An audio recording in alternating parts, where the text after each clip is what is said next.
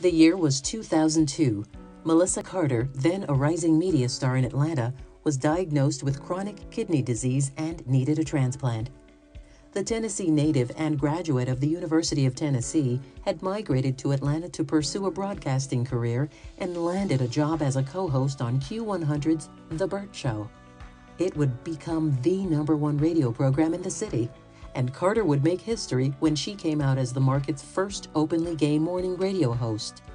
Carter is an active advocate for the LGBTQ community, serving as a columnist for the Georgia Voice and sitting on Mayor Keisha Lance Bottoms' LGBTQ Advisory Board for the City of Atlanta. In 2006, her leadership was honored by the Human Rights Campaign. If you're not familiar with Chris Rainbow House, they take care of homeless gay teenagers who were kicked out by their family because they are gay. So these kids told the truth and they got punished, just like Beck. And I wanted them to be here tonight to show that they can be rewarded for telling the truth. Following her life-saving transplant, Melissa joined the regional board for the National Kidney Foundation and established the Melissa Carter Transplant Fund at Atlanta's Piedmont Hospital.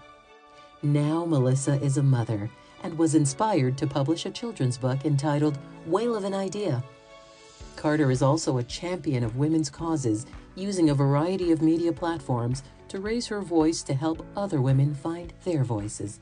Hi, We're I'm Jen here. Hobby. And my name is Melissa Carter. How are ya? How Hi, is everybody?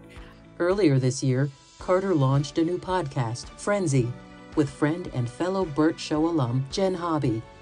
Melissa's loyal listeners can expect Frenzy to be fun and entertaining, yet enlightening and inspirational. She simply knows no other way. We're celebrating Women's History Month with Melissa Carter.